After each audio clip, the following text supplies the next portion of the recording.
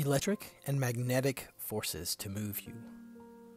We're all moving in similar and not so similar directions. For some, they make their choices based upon a focus on the material world. You'll find these folks body-centric. Others are involved in the intellectual, so they spend most of their time in the mental world. And then you have those focused on the soul and its transformation.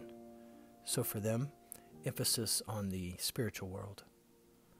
Individually and collectively, the universe organizes everyone so that their focus is brought into alignment by the others so that all three worlds are in constant mingling and transmutation.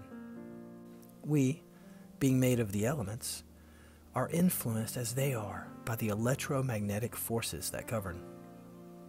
So enlightenment comes when those forces inside of you are brought into symmetry. Of the 7 hermetic principles, the law of gender is being highlighted this day for you. Go ahead and set your intentions to learn more.